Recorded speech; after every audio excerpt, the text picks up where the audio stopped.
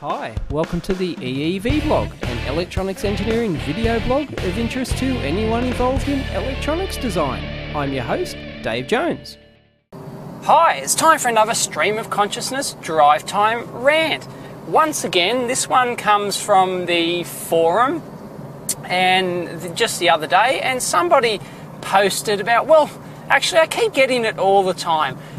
Beginners keep asking, what oscilloscope should I get? And is this little especially this, what is it called, the DSO Nano oscilloscope? It's like a little iPod size digital storage oscilloscope with a little screen and everything, and USB oscilloscopes, etc., etc. Now, I've done an entire blog on digital storage oscilloscopes and USB oscilloscopes, so if you want more info on that, I suggest you check that out. But basically I keep getting all these emails about, is this DSO Nano any good? Is this little FPGA oscilloscope kit any good? Should I get it? And I can't afford a real oscilloscope. Should I get one of these? And well, my answer has always been that these little oscilloscopes are toys. They are pieces of shit.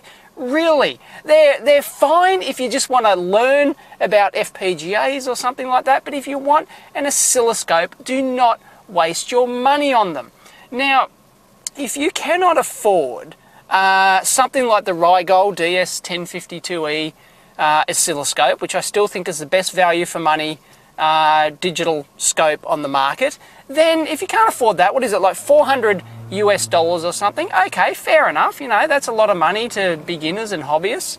Fair enough. Well, don't go out and spend $50 or $100 on one of these DSO Nanos or one of these little FPGA oscilloscope kits or one of these little PIC or Atmel AVR oscilloscope kits, because they're just toys and utter garbage, right? And I'll explain why in a minute, but what you should do, okay, this is my advice, and this is the best advice you'll ever get, okay, is to go out and get yourself an old second-hand analog oscilloscope, a Crow, a cathode ray oscilloscope. You know, the one with the CRT screen where you can actually see the waveform, like on a real CRT television? An analog Crow. Get yourself one of those. A standard 20 megahertz dual channel analog oscilloscope is all you will need as a beginning hobbyist. Digital storage oscilloscopes are great, okay? And I recommend, if you can afford the $400, go out and buy the Rygold or something similar.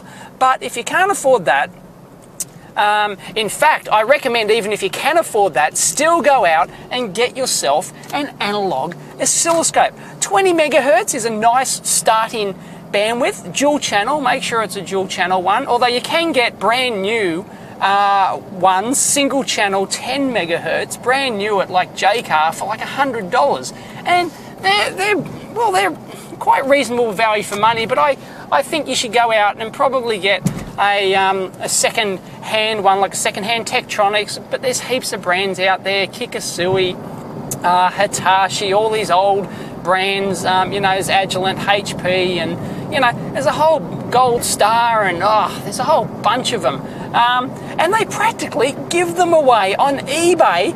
Oh my God, the market is flooded with these cheap oscilloscopes. And if you can't get a 20 megahertz dual channel oscilloscope, analog oscilloscope for $50, then seriously, you are not trying at all, okay? People even give these away for free, okay? Here's a tip for you. If you go to, the Sci Electronics Design News Group or one of the other electronics design news groups, even the EEVblog forum, and you ask nicely, look, I'm a beginner, I can't afford, does anyone have an ancient analog oscilloscope that they would like to donate? Then the odds of you actually getting one for free are reasonably high. And I know this because I've given analog scopes away before myself, and I've also directed many people over the years, this is before the forum, before the blog, and I've directed them to these news groups, and they've asked nicely, or they've asked around a university or something like University Lab or something like that, and people are just giving these oscilloscopes away.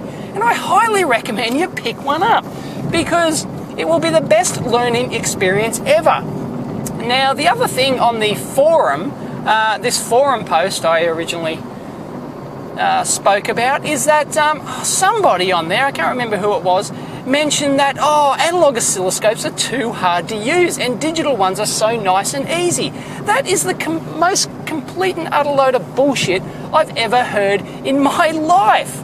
If digital oscilloscopes work exactly the same as analog oscilloscopes, except they store the waveform digitally instead of tracing it out continuously on a CRT, sweeping across on a CRT display. There is no difference at all. If you use both of them in manual mode, you should not see any difference at all. In fact, you could argue that digital scopes are harder to use than a traditional well laid out analog oscilloscope. So unless you're using this auto set button, you know, all these modern oscilloscopes, they've got like an auto button. You push it and it sets up the time base for you, it sets up the vertical attenuators for you, it sets up the triggering for you, it sets up everything, and it displays the waveform. Usually it's not foolproof, but it displays the waveform perfectly on screen.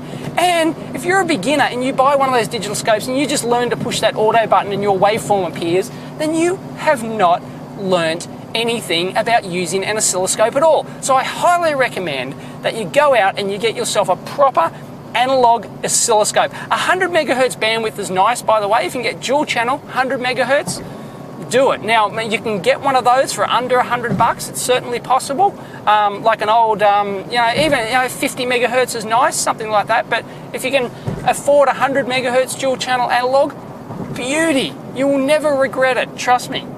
It'll be a great purchase, and even when you upgrade to a digital scope later, you will most likely want to keep that analog scope for various reasons that I won't go into in terms of screen updating and noise performance and all that sort of stuff. But anyway, yes, get an analog oscilloscope and learn to use oscilloscopes properly, because they teach you, analog oscilloscopes teach you how an oscilloscope actually works. Even the modern digital ones, they work the same way in terms of time base and triggering and all that sort of thing.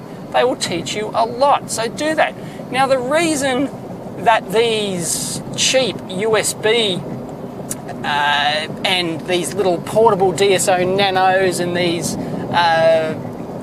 FPGA development kits are all a load of garbage is because they don't have proper input circuitry on them, okay? They don't have a proper high bandwidth vertical attenuator, and they don't have proper triggering, and they're just toys, really. And I've explained this before, and I shouldn't go into it again, but really, don't waste your money. You might think you're getting a bargain on an oscilloscope for $50. It is complete and utter garbage compared to a dual channel analog scope. And that's the end of that. So, I won't waste any more time on it. Go and buy an analog oscilloscope, please.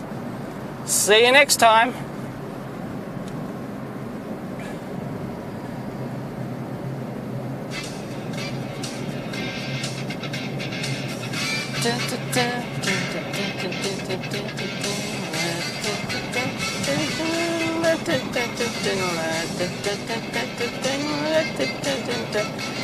Back in time.